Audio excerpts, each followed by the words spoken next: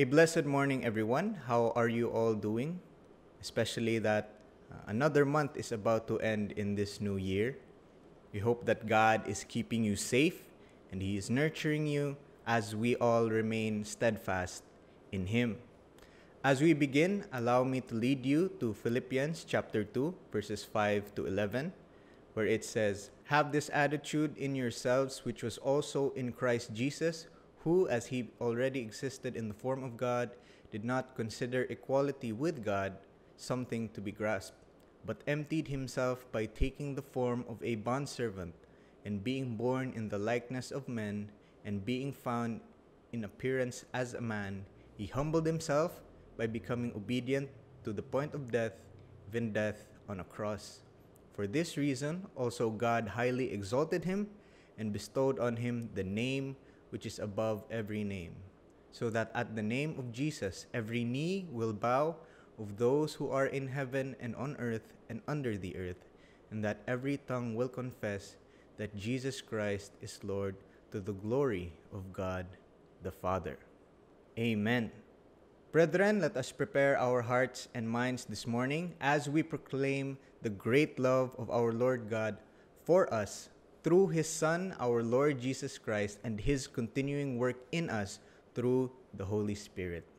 Please bow down your heads with me as we pray.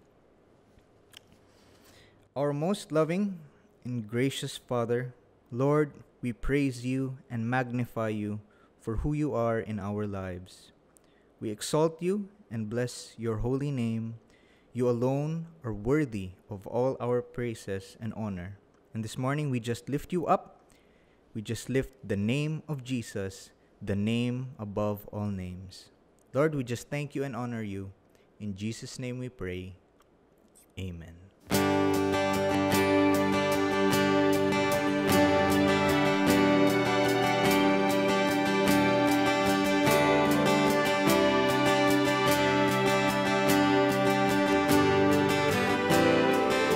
Let's acknowledge our living God.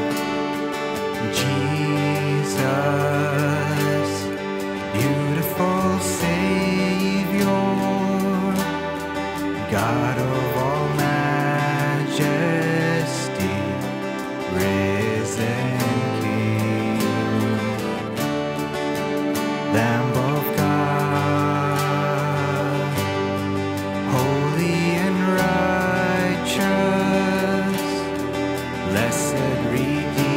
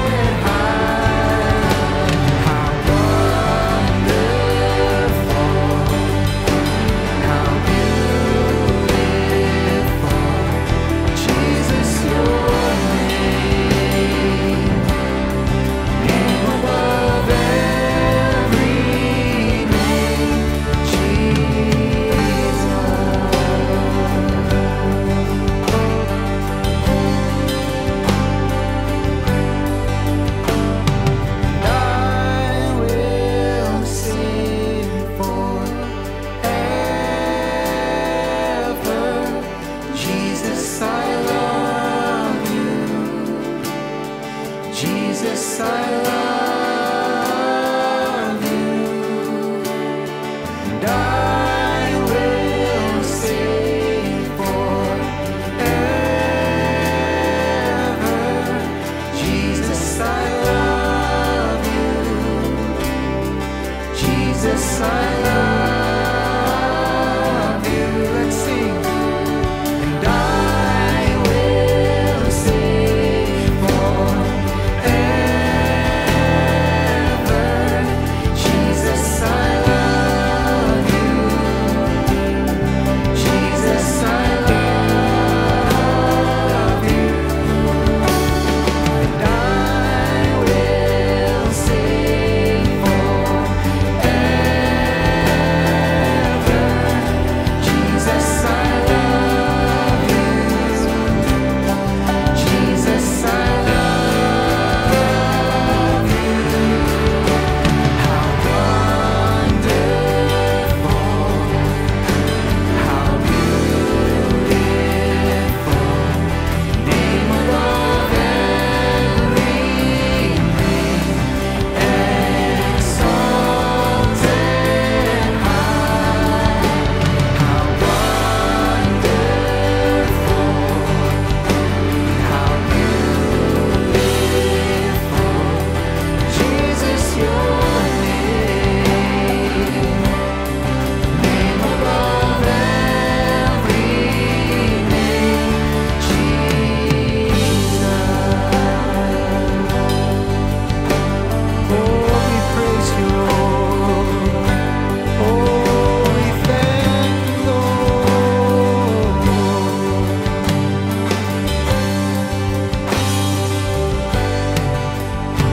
How wonderful,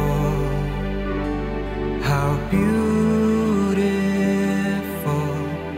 name above every name, exalted high. How wonderful, how beautiful, Jesus, your name above every name, Jesus.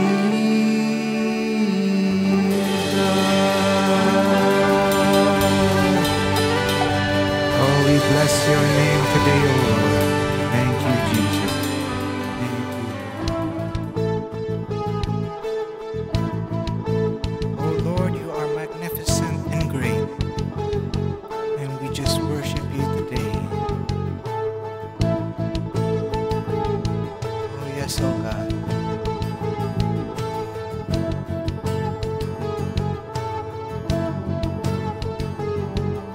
The beauty of your majesty, displayed for all the world to see. Is it any wonder? Is it any wonder?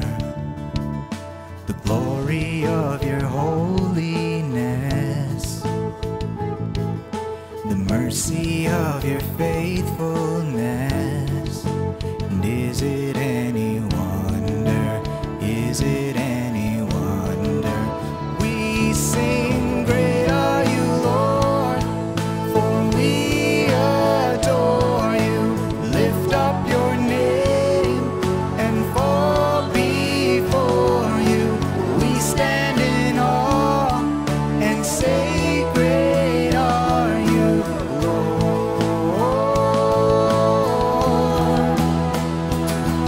You lift up our voice, we say, holy, holy, and hallelujah to the one and only.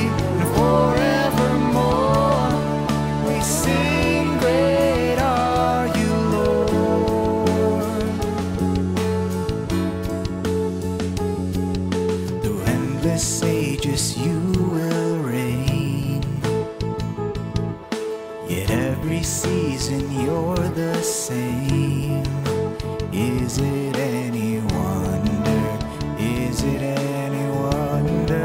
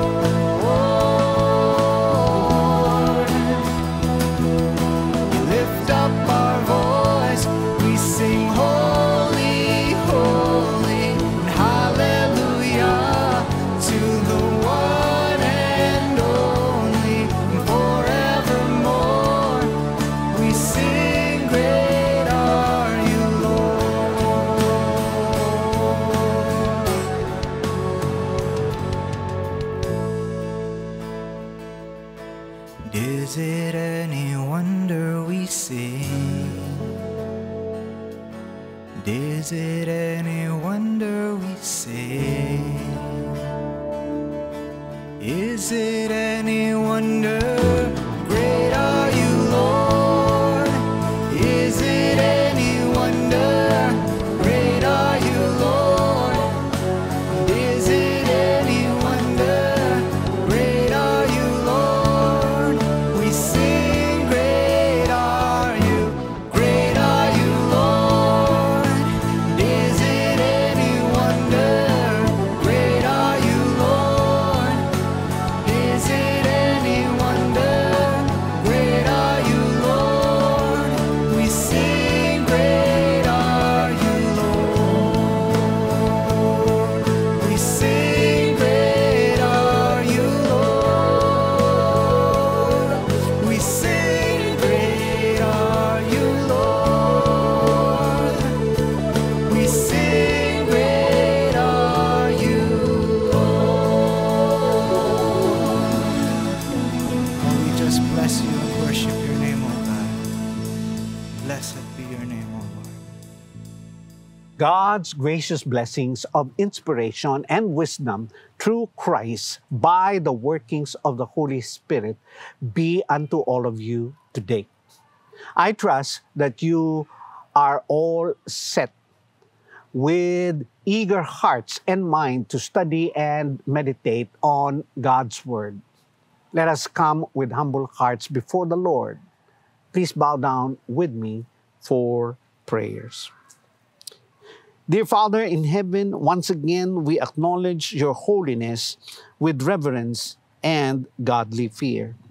We submit ourselves to the workings of your grace to fill our souls with the richness of your truth and cause us to see you and your wonderful plan and design for each of us whom you have called into Christ Jesus. Let these help us to be for your glory. In Jesus' name we pray. Amen.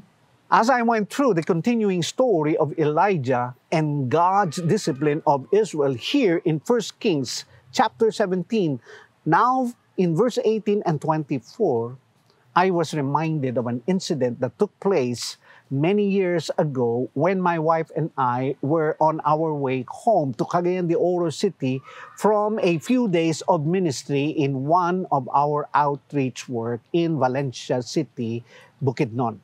It was some 130 kilometers of a mixture of mountain and flatland roads from Cagayan. We encountered engine trouble with our 1960 Volkswagen Combi fitted with a diesel engine. But we managed to reach our destination in time for my functions. Things went very well by the grace of God as I preached and taught during those few days.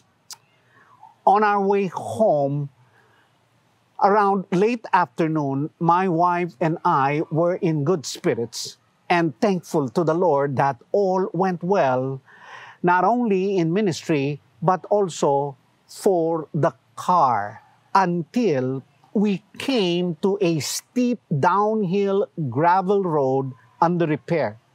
The bolts on the rear wheel on the driver's side came loose and the entire wheel flew off to somewhere I was not able to observe. Thank God there was still some pressure on the brake, and I managed to put the vehicle to a dead stop on a lonely part of the road. No soul in sight to call for help. Our joyful spirits and outlook were suddenly replaced by anxiety. I can imagine a much greater feeling and thoughts to the two main characters in our story, in our passage, Elijah and the widow of Zarephath, when the boy dies unexpectedly. What saved the day was God's graciousness to respond to prayer and brought about a wonder never before accounted in biblical records till 1 Kings chapter 17 verses 17 to 24. Let's read our passage. Now, it came about after these things that the son of the woman, the mistress of the house, became sick, and his sickness was so severe that there was no breath left in him. So she said to Elijah, "What do I have to do with you, O man of God? You have come to me to bring my iniquity to remembrance and to put my son to death." He said to her, "Give me your son." Then he took him from her bosom and carried him up to the upper room where he was living and laid him on his bed. He called to the Lord and said, "O Lord my God, have you also brought calamity to the widow with whom I am staying by causing her son to die?" Then he stretched himself upon the child 3 times and called to the Lord and said, "O Lord my God, I pray you, let this child's life return to him." The Lord heard the voice of Elijah, and the life of the child returned to him, and he revived. Elijah took the child and brought him down from the upper room into the house and gave him to his mother. And Elijah said, "See, your son is alive." Then the woman said to Elijah, "Now I know that you are a man of God, and that the word of the Lord in your mouth is true." We continue in our part 3 of our study and meditation we titled, "Be Steadfast, God is in Control."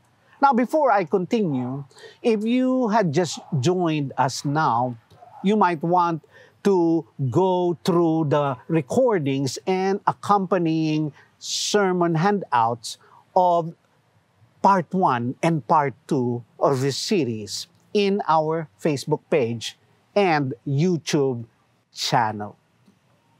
Now, let's continue. If you may recall, in the first 2 messages on 1 Kings chapter 17, 1 to 7 and 8 to 16, things were going amazingly well in accordance with God's plan. We saw God's miraculous protection and provision to his faithful servant Elijah and to this widow willing to follow God's word. Suddenly, in verse 17, which opens the 3rd scene, the widow's son falls ill and dies. The boy who was saved from starvation was not spared of severe illness and untimely death. There was no warning from the Lord to his servant Elijah, no explanation for the boy's illness and death, nor is there any authoritative word on how this incident fits into God's plan. This leaves both the widow and Elijah himself searching for answers to the question we all ask when confronted with similar experiences. And what is that question? Why, Lord? This story reminds us that life can just move along and then suddenly tragedy strikes. Whether a natural calamity, a sudden unforeseen event, an alarming medical finding, a very disheartening news, or things similar, life can quickly take a wrong turn. As we meditate and study our passage, I pray that we would appreciate our advantage over our 2 main characters, simply because we today can step back and reflect to gain a bigger and more accurate picture of who our Lord is and what He is doing to work out His purposes in us. Our outlook would be so different if we were the ones caught up in the emotional confusion of our own tragic situation or our own experiences of heartbreaks. So, brethren, through this vantage point, let us look at the vital truths that would develop in us godly perspectives, confidence, and divine wisdom as we go through the trials and the perplexities of life. Let us learn vital lessons from the scene in our passage today so we can be steadfast as God is always in control. First of these lessons is no incidents are accidents among the chosen of God. And we find this in verse 17. Let me read for you. Now it came about after these things that the son of the woman, the mistress of the house, became sick. And his sickness was so severe that there was no breath left in him. We find here in verse 17 the account of the sudden sickness and death of the widow's son. And it seemed like an accident. The Oxford Dictionary defines accident as an event that happens by chance or that is without apparent or deliberate cause.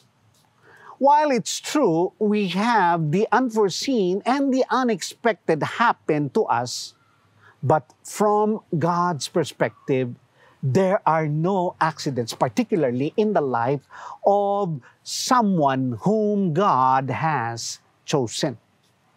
That sounds nice, Pastor Bobby, but the fact of the matter is the child got severely ill and died. Like the widow, we also find the tragic incident hard to believe. It doesn't seem fair, and it does not make sense that God, after miraculous supply of food to sustain them, suddenly allows this tragedy to happen without warning. But the obvious reasons can be drawn from our passage itself. And we see this, the first reason. It is to increase the widow's confidence and faith in God. And this incident, as we look at data in our passage, we can see that God allowed this for a purpose, and that is to increase the widow's confidence and faith in God. Now, I say this because Elijah, while living with the widow and her son, likely was teaching her about Yahweh.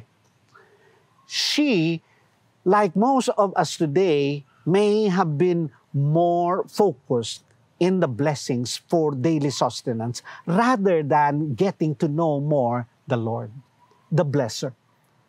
Listen to her words in 1 Kings chapter 17, verse 24. Now I know that you are a man of God, and that the word of the Lord in your mouth is the truth. Now, this implies that she had just come further in deeper realization of who God truly is because of this tragic incident. For the chosen of God in Christ, troubles and trials in this life are allowed by God not to destroy us, but to develop our faith and confidence in Him. As someone has said, sometimes you feel like you are being buried when in truth, you are really being planted. God is using the situation to grow you. Brethren, there is a difference between knowing the miracle of God and knowing the God of miracles.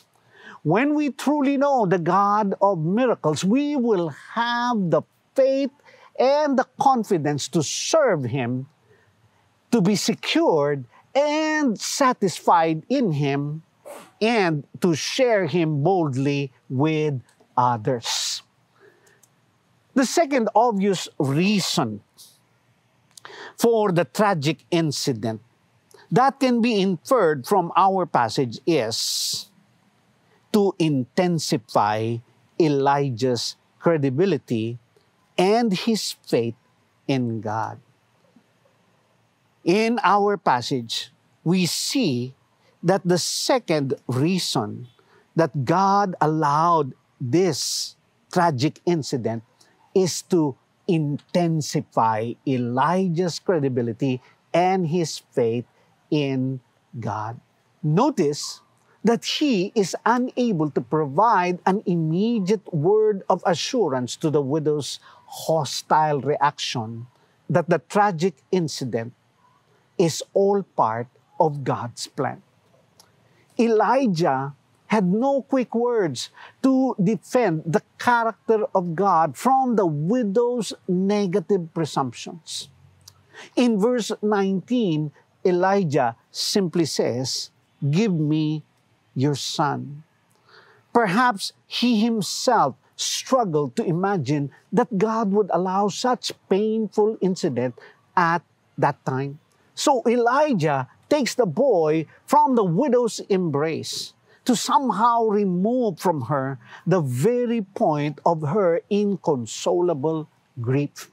He takes the dead boy to the upper room to bring the matter before God. In verse 20, it tells us, in privacy, Elijah lifts up his faith as he called to the Lord. And to paraphrase Elijah's prayer, he was saying, "What are you doing, Lord? Did you bring me to this widow and commit me to her hospitality? Then you allow this tragedy to happen?"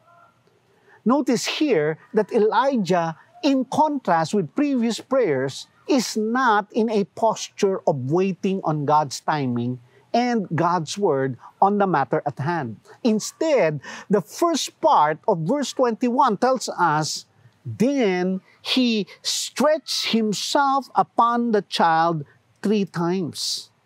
Perhaps in desperation, he tried to somehow transfer a portion of his own life to the dead child.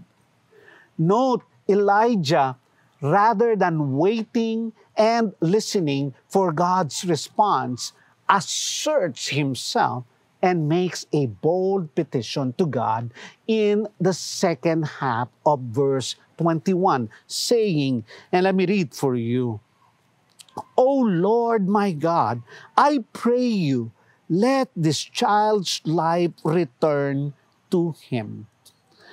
The Lord God granted Elijah's petition and revived the child.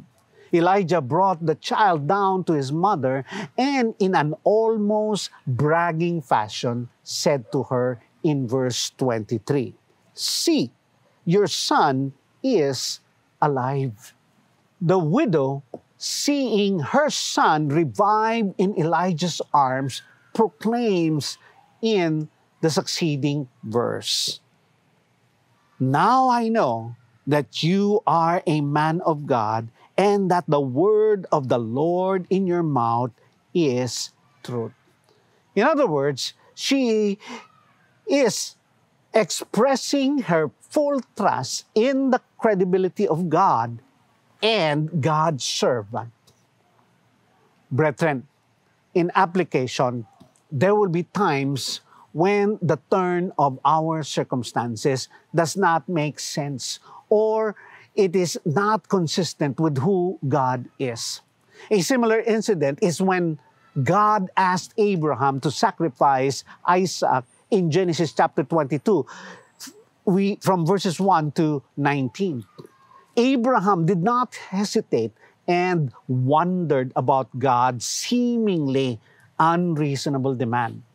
Abraham had great faith through his personal knowledge of God, so he took the initiative and did his part, and eventually he confirmed what he knew all along, that God is reasonable, reliable, and righteous always. Elijah, in our passage, took the initiative before God and was greatly rewarded. Let me add that there are situations that call for our resourcefulness, creativity, and courage. If we want to see the miracles of God, we cannot continue to be passive in certain situations. And we cannot continue to be afraid of making mistakes while trying to be useful for God. Did you hear that?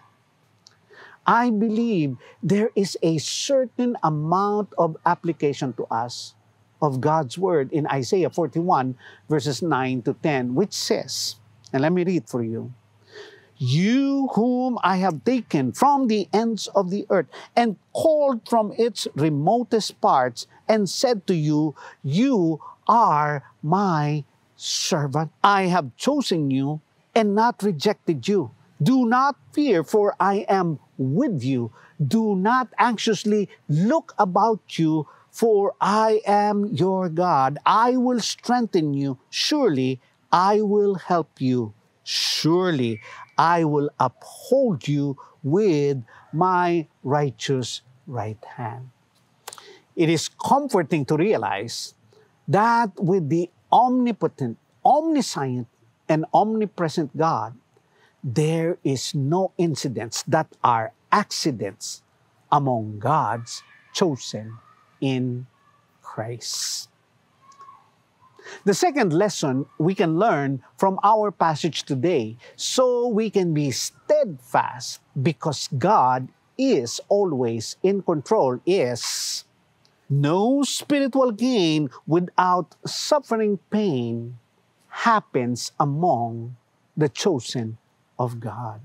And we come now to verse 18. Verse 18 gives us a vivid picture of the extreme suffering and pain the widow had to go through. It is difficult to imagine, as a parent myself, to see my only child fall seriously ill and watch helplessly as he dies in my arm. That is truly unimaginable to bear. Suffering and pain has a way of deforming our view of God, particularly, and our view of life in general. In her grief, the widow suspects and blames Elijah, saying in verse 18, "What do I have to do with you, O man of God? You have come to me to bring my iniquity to remembrance and to put my son to death." She called Elijah man of God, not out of respect, but with sarcasm, implying that Elijah's God, though powerful, is also a cruel God. Her heart was wrong because her expectations of God were wrong. It is likely she thought that with the prophet of God in her home, she would be immune to major problems. Many in the world has this superstitious belief about God and maintains a picture, a statue, some special object for protection and good luck, thinking it would shield them from suffering and pain and make life flow along smoothly. But such view is opposite the mind of God in scriptures. God is not committed to just giving us comfortable lives. God is committed to transforming our lives into the likeness of His Son. And we see that in Romans chapter 8, verse 28 to 29. He often uses suffering and pain in doing so. Regarding this, I am reminded of C.S. Lewis' famous statement, which says, and let me read for you as I quote, God whispers to us in our pleasures, speaks in our conscience, but shouts in our pains. It is His megaphone to rouse a deaf world. Jesus points this out in the picture of the vine dresser in John chapter 15, verse 2, the second part of verse 2, which says, and let me read, and every branch that bears fruit, He prunes it so that it may bear more fruit. In Jesus' analogy, pruning implies hurt and pain. It is the very evidence of God's love and faithful care, showing He is at work preparing us for usefulness and greater blessings. Pain, let me point out, is never wrong. It is only natural, and God expects and allows us to feel pain. We complicate our problems when we allow pain to tempt us to react adversely rather than respond to what God is doing in us. Let me close this second point with a fitting illustration. The ancient Roman method of threshing grain pictures one man always turning over sheaves with a rake while another man rides over them in a cart fitted with rollers instead of wheels. Sharp stones and rough bits of iron were attached to these cylinders to help separate the husk from the grain. This cart was called a tribulum, from which we get our word tribulation. In God's method of transforming us to Christ-likeness, we are often tempted to think we are being shred to pieces under the cruel pressures of difficult circumstances. Yet no thresher ever used his tribulum for the purpose of destroying his sheaves, but to bring forth the precious grain. In the same way, God our Father has ruled that there is no spiritual gain without suffering and pain taking place among the chosen of God. 1 Peter chapter 1, verse 6 to 7 is very relevant.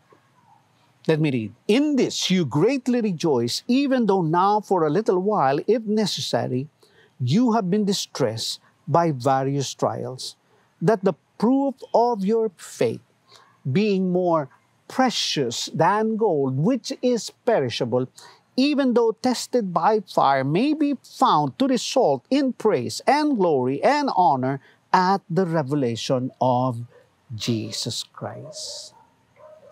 The third and final lesson we can glean from our passage today, so we can be steadfast because God is always in control. Yes, there is no rejection to humble supplications among the chosen of God. And this brings us to verses 19 to 24. I would not read the passage. It is in your handout, and you may follow with me there. But let me say, when the widow lashed out at Elijah, he understood the depth of her grief and did not retaliate. Rather, in verse 19, he takes the boy from the mother and carries him up to his room to pray with boldness. Elijah's boldness in prayer is rooted in faith and recognition of who God is. His boldness drove him to pray persistently, believing by faith in God for the impossible. It is important to highlight the content of Elijah's prayer. In verse 21, the first part, Elijah addressed God as, "O Lord, my God." And let me point out, Lord is Yahweh, signifying that he was sincerely reaching directly to the sovereign, covenant-keeping God of Israel. This title reflects Elijah's deep knowledge of God. The term, "my God," is Elohai, implying that Elijah pleaded according to his personal relationship with the sovereign, almighty, and covenant-faithful God. Note his question in the second half of verse 20. "Have you also brought calamity to the widow with whom I am staying by causing her son to die?" Now, this question expresses his knowledge of God's control over all that happens in life. Take note of that, brethren. But the fact that Elijah connected this death of the boy with his staying with the widow suggests Elijah has realizations of some special purpose of God for him in this tragedy. Tragic death is a normal occurrence in this fallen world. But Elijah was focusing on the Lord in terms of God's earlier revelation that guided him a long way to this widow's home. In verse 21, Elijah pleads boldly, "O Lord, my God, I pray you, let this child's life return to him." And the Lord granted Elijah's petition and revived the child. This was the first miracle of its kind to be recorded in Scripture. There was never a miracle of anyone being raised from the dead prior to this account. This miracle was not only amazing in its uniqueness and precedence, but it distinguished Yahweh from all other claimants of deity.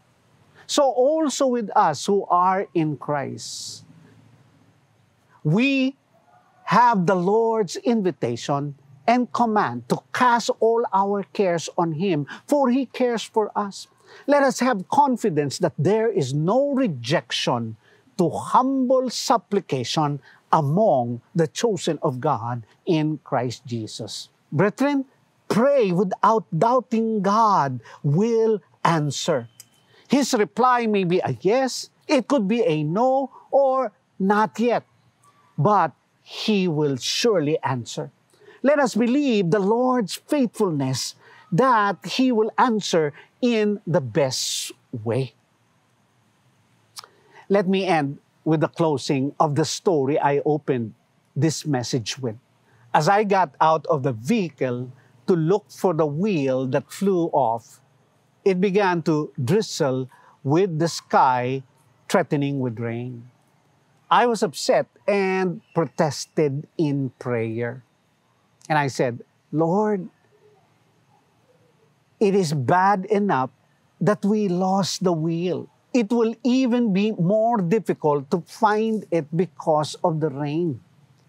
And we are close to nightfall." As I grumbled in my heart and looking around, I saw a strange white smoke rise above the tall grass on the far left across the road.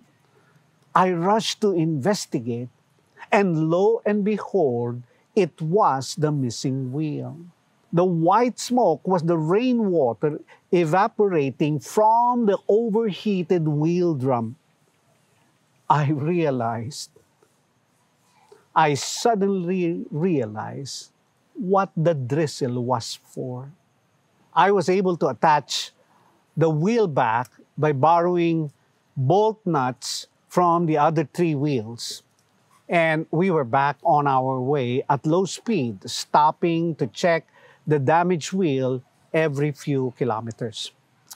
I had a lot of time recounting with Carmen my embarrassing reactions of complaints and apprehensions before God over my less fatal circumstances. I realized that my troubles were not even close to the widow's ordeal, but my reactions were far worse than hers. She complained and lashed out only at Elijah. My grumbling was directly to God. Worse, I was a teacher of the word. She was very new in the faith. I repented of these wrongful feelings and thoughts through the rest of the way back home. In closing, that incident sealed a lesson in me that episodes to doubt and grumble against God regarding our circumstances will always return to tempt us.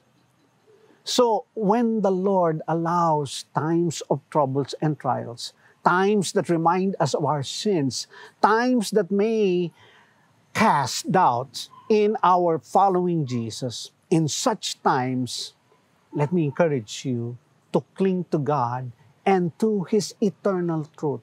Hold on to His faithful promise even though our emotions and our thoughts seems contrary. Let us trust Him and His character even more. Let us be reminded always of God's promise in Hebrews chapter 13, verse 5, that says, I will never desert you. I will never, ever forsake you. God in Christ is always in control. Now, before we close in prayer, let me turn to those of you who are not sure you are in Christ. Like the oil and flour that cannot be exhausted to produce bread, Jesus Christ today is the bread of life. He's God's provision for the spiritual hunger of those who are being touched by God to recognize Jesus as their Savior and their Lord. If you are someone who has not yet at any time surrendered your life to Christ to acknowledge His finished work on the cross and His resurrection so that He can be Lord of your life, I invite you to acknowledge that you and I are all sinners by virtue of the inherited sin from Adam and Eve. If you accept that truth, will you submit to Christ and surrender to Him as your Lord, relying on His grace to change you into His likeness as you follow Him and His Word? If you are someone who has not yet at any time surrendered your life to Christ, to acknowledge His finished work on the cross and His resurrection so that He could be your Lord, the Lord of your life, I invite you now to acknowledge that you and I and all of us are all sinners by virtue of the inherited sin from Adam and Eve. If you accept that truth, will you submit to Christ and surrender to Him as your Lord and Savior, relying on His grace to change you into His likeness as you follow Him and His Word? And if you had come to faith through all of those truths I have just laid down before you, I request you to let us know by writing on the comment section of the Facebook page or the YouTube channel. We would love to hear from you and assist you in your spiritual growth in Christ. For all of us, let us close in prayer. Dear Father, we thank you for your grace that helped us to learn and be refreshed regarding you and your wonderful ways for us, whom you have chosen in Christ. Thank you for the inspiration and wisdom from the Holy Spirit. May we be steadfast, firm, and confident in Christ amid the challenges we face day by day. We ask for your protection and provision for this new week you have given us, so we may be for your glory. In Jesus' name, amen. Now for the benediction. May the strength of God sustain you. May the power of God preserve you. And may the hands of God protect you. May the wisdom of God direct you. And may the love of God go with you always till He returns, so we could be with Him forever. In the name of the Father, the Son, and the Holy Spirit. Amen. Amen. Go in peace, and may the blessings of the Lord be mighty upon you this week. We shall see each other again. Great are you, Lord. Is it any wonder? Great are you, Lord. Is it any wonder? Great are you, Lord. We sing, great are you. Great are you, Lord. Is it any wonder? Great are you, Lord. Is it any wonder? Great are you, Lord. We sing, great are you, Lord. We sing, great are you, Lord.